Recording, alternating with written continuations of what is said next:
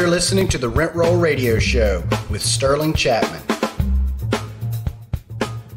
Hey, Rent Roll Radio listeners, welcome back to the show. As always, I'm your host, Sterling Chapman, and joined here by my co-host and partner, Andrew Brough.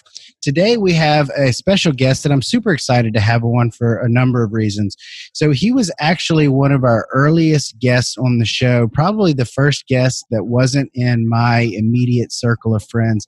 He was on episode 7 about a year ago. I reached out to him because I was a big fan of his from the content he puts out on Bigger Pockets and from a book he wrote about apartment investing called The Perfect Investment. And I was really blessed and excited when he responded to my note and agreed to be on the show. And then after not only being on the show himself, he must have introduced me to 15 other high-profile investors throughout the community. He's probably personally responsible for a majority of the great content that we've put out on the show. So I was talking to him the other day, and I was telling him how grateful I was for all of that. And he said, well, you know, if that's the case, let me come back. I said, we'd absolutely love to have you back on. So Paul Moore, welcome back. Hey, it's great to be here. And I had no idea those introductions went anywhere. I didn't know. And I'm so grateful that you got to interview those guys and that it worked out well. Absolutely. So, Paul, for those of our listeners that didn't catch the first show, can you give us a kind of a brief introduction of your background and how you got into real estate investing and kind of what you've been up to lately? Yeah, absolutely. So I had an engineering degree, then a business degree, and then I had my own company. Sold that in 97, got into house flipping in 2000. Got into flipping waterfront lots in 2004, did a small subdivision in 2008, did a commercial multifamily property in North Dakota after that during the oil boom there, and was always trying to figure out how to get into commercial real estate systematically. That one-off deal we did in multifamily there was just that. And so I did a mentoring program that really changed my life. And that mentoring program was learning to syndicate, learning to do large-scale multifamily. I ended up writing the book you mentioned, and now we have Wellings Capital, which helps people who want to invest in commercial real estate, but they're not sure who to trust or where to start. We're giving them an inroad, an on-ramp, if you will, to the large-scale commercial real estate world. We do a lot of due diligence, and we only invest with the very best operators we can find, and we give hundreds of investors the chance to partner with us to jump in on these large projects. Awesome. So a couple things that I wanted to point out, and I don't know if anything's changed since the last time we talked or had you on, but you are the guy who wrote the book, The Perfect Investment, about apartment buildings. But the last time we talked to you, you weren't investing in apartment buildings anymore. You were focusing, I think, exclusively in mobile home parks and self-storage facilities. Is that still the case? Why would someone who wrote The Perfect Investment not be invited? Silly you. No, seriously. My next book, I was on a podcast about a year ago, and I said, I think I'm going to write another book called The Perfecter Investment. The show host didn't get it. It was really awkward, but I'm glad that glad you guys get it. No, seriously. Yeah, The Perfect Investment is multifamily is a great investment. And I mean, the demographics are super strong. You've got millennials who are renting more than buying. You've got baby boomers who are actually the fastest growing, yet still smallest demographic group going into apartments. And when they rent, they usually don't ever buy again. You've got immigrants who are largely driving a lot of the multifamily boom around America, and that continues, and they rent more often and for longer than folks who were born in the US. And now you've got Gen Z, and it's possible that Gen Z will have even a stronger bent towards renting than owning. We really don't know yet since they're 24 and under. At any rate, we are really excited about multifamily. However, there's a limit.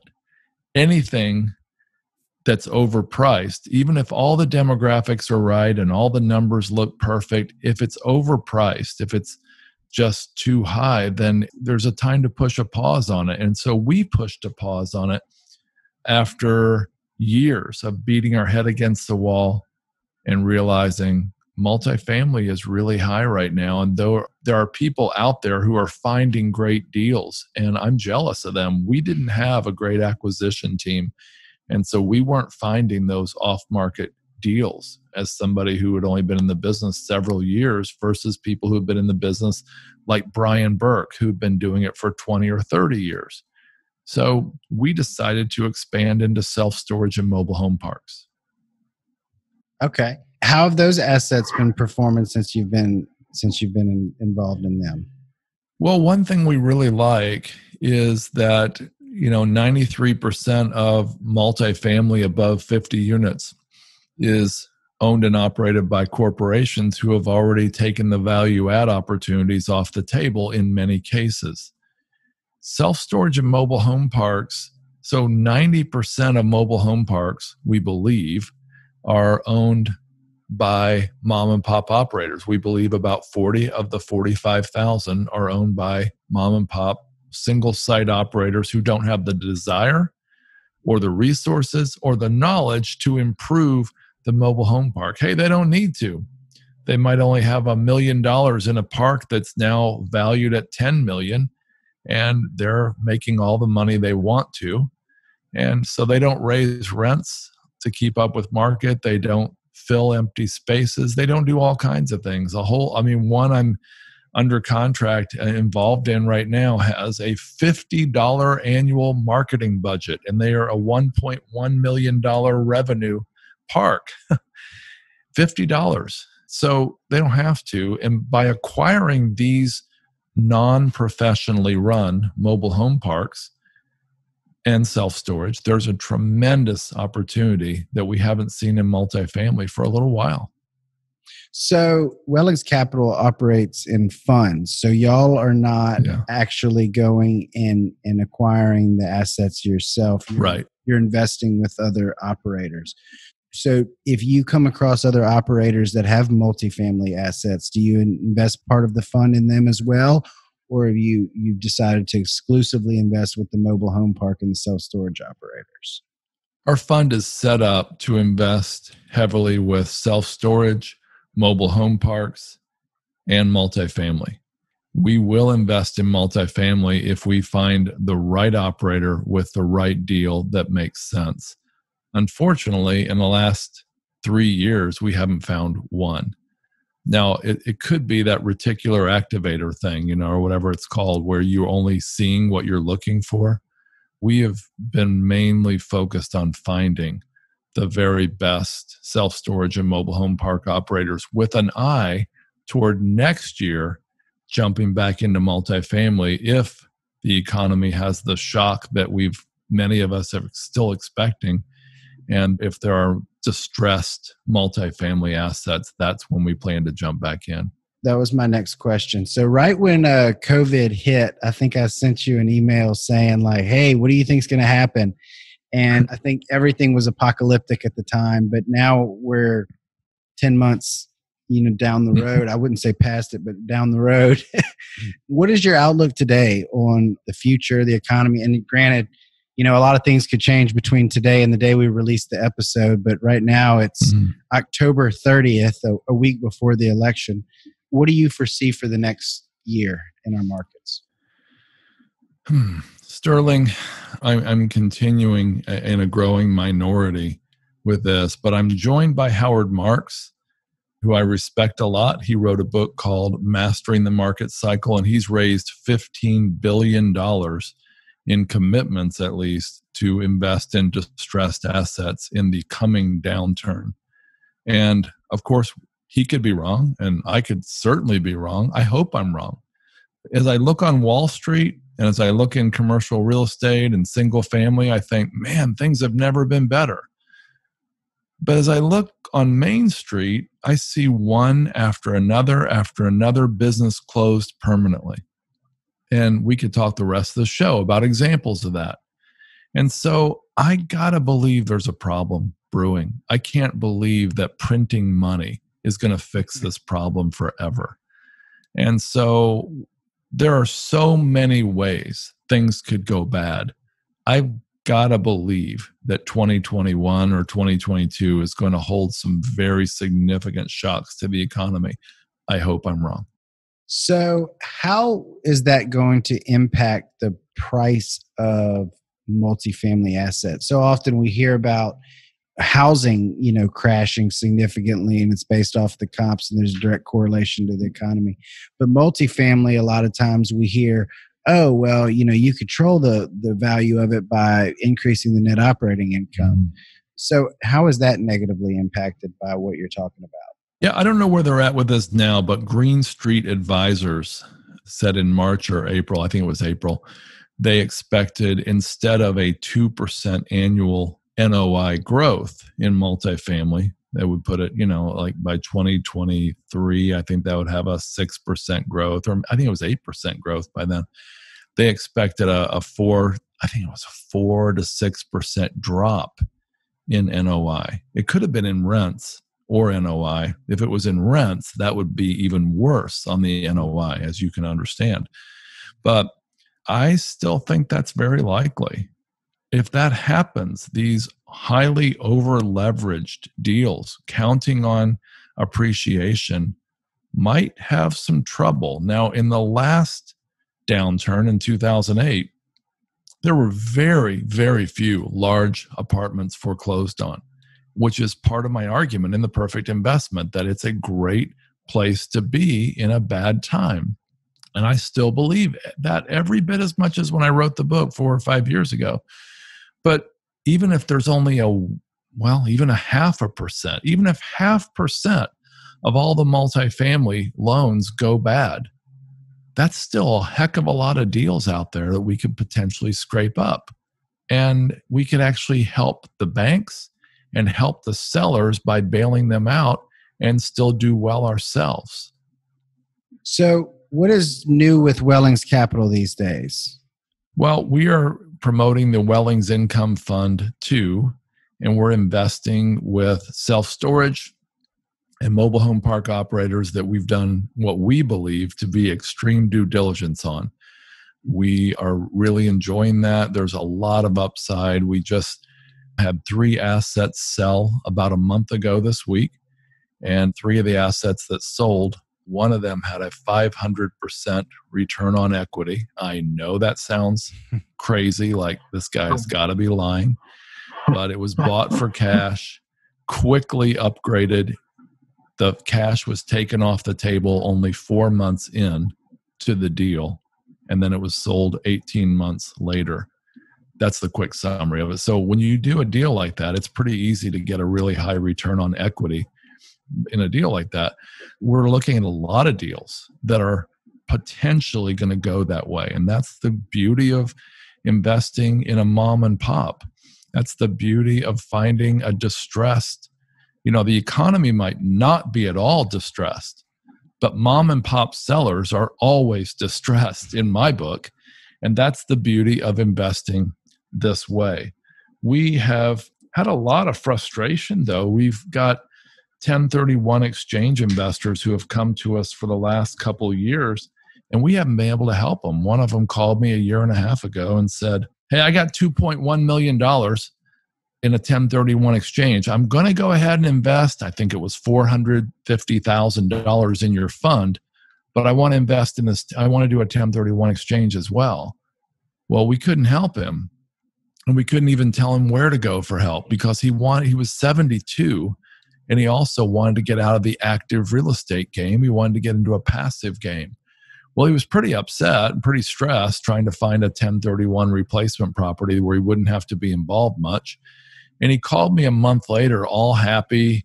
He was going out to play tennis. And he said, great news. I discovered the Delaware Statutory Trust. I said, you went to Delaware? What now? And he said, no, I discovered the DST, the Delaware Statutory Trust. Have a great day. And, I'm exaggerating, but you get the point. He was happy. And so I went and looked into these, and it opened a whole new vista for Wellings Capital. So that's what we're working on these days, setting up a Delaware Statutory Trust for 1031 exchange investors and also just any investor who wants a stabilized, no hassle, no drama commercial real estate investment. I heard about that the other day, and you mentioned that, and what an amazing product. I mean, I've had customers that have come to me, and 1031. It's sometimes a stressful situation because they're trying to find a property, or you have to close the deal within the 180 days, and it's a very can be very stressful situation. Yeah, so it's really true. Yeah, tell us more about it, please. Yeah, so I just talked to a lady who was selling a cell tower lease. And I thought, oh, well, I know how much those sell for, at least in rural Virginia, $120,000. I mean, that obviously it varies, but that's a real standard number. And so I'm thinking, And she said, yeah, I'm selling this cell tower lease for $1.25 million. I said, really? Wait, do you own the tower too? Anyway, so she said she was really she didn't say this, but she was clearly really distressed. She's like, what am I going to do with this money? I've got 45 days to find 3 replacement properties. She said, my husband's a handyman, but he doesn't want to spend his time fixing toilets and dealing with tenants and trash and all these things that I hear all the time. And I said, well, you could consider a DST. A Delaware Statutory Trust is for anybody who wants to continue to 1031 exchange. And for the few people who are listening who don't know what that is, a 1031 exchange is a swap where you swap property A through an exchange mechanism for property B. It's a brilliant strategy. It was codified, from what I understand, in 1930s in the U.S. tax code, and it was fought hard and won in a starker Supreme Court battle in recent decades. And the 1031 exchange is a great vehicle, but the IRS doesn't like it. The IRS, as you can imagine, doesn't like the fact that now people can kick the can down the road, and they can do it several times, or if they're older, they can do it one time. And if they pass away, or if their spouse passes away, depending on what state you're in, the second death, they can pass that along to their kids with no capital gains and no tax on all the income, all the money they saved all those years. Commercial real estate's famous for saving on taxes, right? Well, they can pass away, and that reset basis means their kids never have to pay that tax. Well, the IRS hates this. So the IRS was charged with enacting this law. And so they seemed to be a little irritated that decade, and they put in all these egregious regulations, paperwork, time deadlines, all this pressure that make it almost, well, not impossible, make it very, very hard to pull off a 1031 exchange. Andrew, didn't you say you knew somebody who recently tried one and abandoned it? Yes, they actually they had the property lined up. They were about to purchase it. However, there were some issues with the seller, and the time ran out, and they ended up having to pay the capital gains. And how much? I think it was $600,000. Wow, that's really painful. Yeah. I sold a 125-unit apartment building. Our team did a number of years ago, and the buyer was in a 1031 exchange, and he misunderstood the deadlines. And he thought he had more than enough time, and he missed his window too. But he went ahead and closed, and I can't imagine how irritated he must be at this point still. But anyway, so people want to, number one, they want to keep their capital gains tax deferred. They want to keep a lot of other taxes that they would have paid along the way deferred. Again, commercial real estate's famous for that. And they also want to get into a less active state. In other words, they, like my friend, want to go play tennis at age 72. They don't want to be managing an 80-unit apartment building. And that's what he could have bought, by the way, instead of the DST. So a Delaware Statutory Trust is a professionally managed asset that allows people with 1031 exchanges to fractionally come in and buy shares of this DST And when they buy shares of the DST, they're able to keep the 1031 exchange, and they're able to also have nothing else to worry about for the next 7 to 10 years except how to get to the mailbox to collect their check, because it's a completely passive investment. And at the end of the DST, let's say in 10 years, they can exchange it through a 1031 exchange for a share in another DST, or if they're bored, they can go back to active management at that point, and they still keep the tax deferrals in the air. They don't have to pay the capital gains. So it doesn't matter where the money comes from. It all 1031s into the Delaware Stationary Trust, right? Yeah. So Sterling, the money can come from a prior 1031 exchange, and it almost always does. But the money could also come just through the sale of stocks and bonds. It could come through anything else. Of course, the capital gains deferral comes when it's a 1031 exchange. I mean, it could be 1031 from basically any type of asset. Oh, absolutely. Yeah. Okay. Yeah. I mean, any type of real estate asset. Sure. Right. Yeah. There was a time, as you guys remember, that it could have been, you can sell a truck and buy another truck and do a 1031, or an airplane. But that's not possible anymore based on the new tax law. So what differentiates your DST versus other DSTs out there? Well, I didn't tell the whole story on my tennis player friend. He called me back, and he's really happy with the cash flow. He said he's getting more cash flow from this than the thing he used to have to actively manage. But he said it really bothered him that he had to pay a 6% sales commission to a third party that had nothing to do with the operation itself.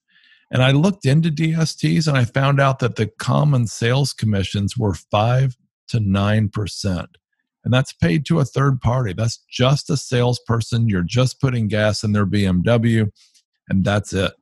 And so he was irritated. He had $2.1 million times 6%. That's like 120 something thousand he was going to have to pay in a sales commission to a broker dealer. And it really bugged him. Well, he was a very, very smart attorney, and he actually worked on a few famous cases. And he was able to negotiate them down from 6 to 3%. And I thought that was brilliant. And I said, well, that's amazing. That's great. Well, he called me just this Tuesday, a year and a half later, and he said, I heard about your DST. I'm glad I could help, but now that I see you have zero commission on the front end, I wish I'd have invested with you. And he was sort of kidding me and teasing me. Why didn't you do it sooner? So we have zero front end commission. We have zero load, and that's giving all that additional money, if you will. It's staying in the investment. And that matters. Over, a 7% commission over 10 years, that's, 0.7% a year. Well, that adds up. Another thing we have is we have an upside on the back of ours. And for the life of me, Andrew, I can't figure out why everybody doesn't. Because commercial real estate, in theory, is all going to appreciate. I mean, you wouldn't buy something that you knew was going to be a depreciating asset. I was going to make a joke about Venezuela, but I'll skip it. Anyway, you wouldn't want a depreciating asset. So, I mean, every asset appreciates, and the DST laws are very clear. It all should go in the pocket of the investors. It shouldn't ever go back to the operator. But somehow or another, 25 of the 30 DSTs we carefully reviewed had no upside. And the average upside on the ones that were reported, the 5 that were reported, only was 1.5% a year. Well, 1.5% a year is something, but that was all. Well, our DST has a 6% yield. Oh, by the way, they all have a yield, and it's typically 4 to 7%, though there are exceptions. 4 to 7% per year is what the investor should be getting paid. It should be a great candidate for tax deferrals because, like any other commercial real estate, it has a cost segregation study, and it's got accelerated depreciation. It's got paper losses for years. Everything about normal commercial real estate is true here. But in addition to the 6% yield on our DST, we have a 4 to 6% back end appreciation. Now it's projected. So if the economy does something really wonky, it might be different than 4 to 6%, but we're projecting 4 to 6% on the back end. So the lady I talked to earlier with the cell tower thing, let's say she put $1 million into it. She could expect $60,000 a year in income. That's 6%, obviously. And at the end of the line in 10 years, she could expect 4 to 6% per year, or 400 to 600,000 more in appreciation all in one day. Now, if she wants to keep kicking the can down the road, she's now going to have to reinvest that 1.6 million or whatever into another DST or another property. Awesome. So real quick, Paul, we want to hop back into the radio round where we ask some questions to let our listeners get to know you a little bit better. And I'm going to make you give me different answers than you did last time. So the first, oh no, I can't remember. I can. So the first, and I remember this because I just read the book. The first time I asked you what your favorite book was, you told me Gary Keller's The One Thing. And I wrote it down and I intended to read it. And I just finished it about 2 weeks ago. So it took me a year to get around to it, but I read it and it was awesome. So thank you for that recommendation. But now we want another one. I'm going to give you another one. Mastering the Market Cycle, Getting the Odds in Your Favor by Howard Marks of Oak Tree Capital. It's a great book. And I think especially as we're in times like this, we need to be prepared. We can't predict when the market's going to crash or when it's going to take off. And Howard Marks says that very clearly. But we can act appropriately for where we are in the market. And that's what we need to do. Awesome. What is your favorite quote? My favorite quote that I want to share today, I've got several favorite quotes, is that as opposed to speculating, investing should be more like watching paint dry or watching grass grow. If you want excitement, take $800 and go to Las Vegas. I feel like either that was your quote last time or I've just heard you say that on a webinar or something, because that sounds really familiar. I've said it. That's the third podcast I've said that on today. Okay. So I say it a lot. My longer quote, I'd have to look up and it would take me a minute and there'd be some dead air and it'd be really awkward. We'll stick with that. And then what's your favorite thing to do outside of work?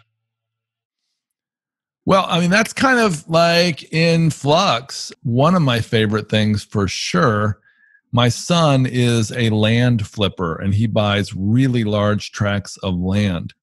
And he just bought one a month or so ago with a cabin on it. And we thought before we went to look at the cabin that it was probably in ruins and it was just one of those, tear downs, or look at the old log cabin.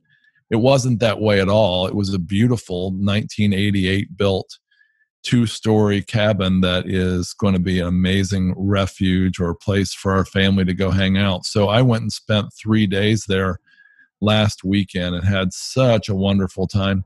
So that's one of my favorite things now. I've been a type A, high octane entrepreneur all my life. And so for me to slow down feels really odd. I'm really trying to learn to slow down, and I'm learning to journal again and learning just to be quiet and relax. And it's really fun and different. Awesome. Where can our listeners find out more about you? Yeah, they can go to my website, which is wellingscapital.com. That's WELLINGS capital, wellingscapital.com. And I've got something. I just fairly recently finished a DST, Delaware Statutory Trust special report. And if anybody's interested and has an upcoming 1031 exchange or knows somebody who has, or just wants to get into a nice stabilized asset, they might want to pick that up. It's free and it will give you a much more complete picture of the perfecter investment that's the DST. Awesome. Well, Paul, thank you so much for coming back on the show. I know we learned a ton, and I'm sure our listeners did too.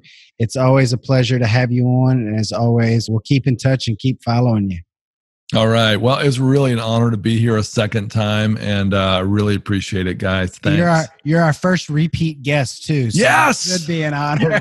Number one. Yes. Okay, that makes my weekend. All right. Thank you so much, Paul. Have a great weekend. Thanks, too. Paul. Thanks for tuning in to the Rent Roll Radio Show, brought to you by Crestworth Capital. We hope you enjoyed the show, and if you did, please hit the subscribe button and leave us a rating and review. You can also visit us at crestworthcapital.com or rentrollradio.com, or follow us on Facebook at Rent Roll Radio or at Crestworth Capital. If you would like to reach us, feel free to shoot us an email at info@rentrollradio.com or sterling@crestworthcapital.com. We hope you come back next week to join us on some more of our journey. Until then, happy investing.